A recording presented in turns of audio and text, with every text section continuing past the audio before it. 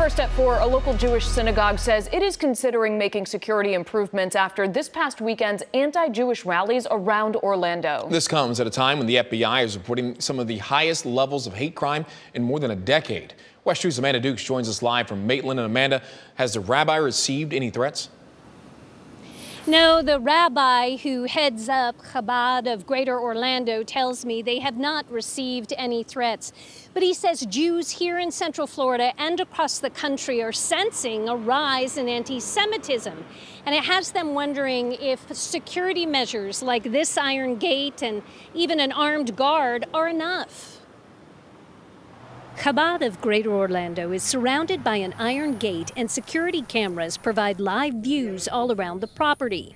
Rabbi Shalom Dubov said the recent attack on a synagogue in Texas and this past weekend's anti-Semitic rallies in Orlando has heightened concerns over his congregation's security. We are talking about getting another grant from the Homeland Security to beef up the security we already have with more cameras and to put bulletproof windows in the front of the property.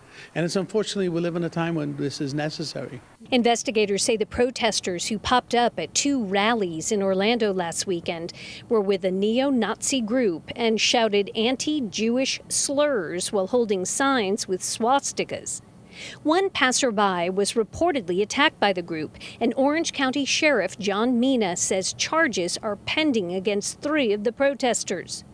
Leora Rez, the executive director of a national anti-Semitism watchdog group, says the filing of criminal charges is a major breakthrough. You guys are the first in the country to start doing this, so kudos to Florida. I mean, enough is enough of this garbage. Rez says Jews in America are on edge as the pandemic has brought an increase in anti-Semitism.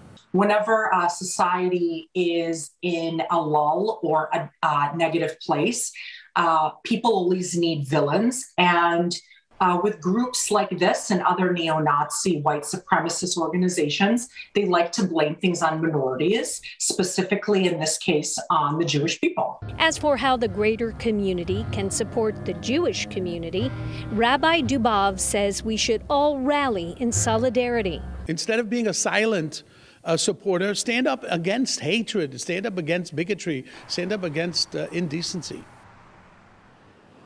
Now, the Orange County Sheriff's Office says it's working with the Anti-Defamation League to identify the protesters who will likely face charges after those rallies last weekend.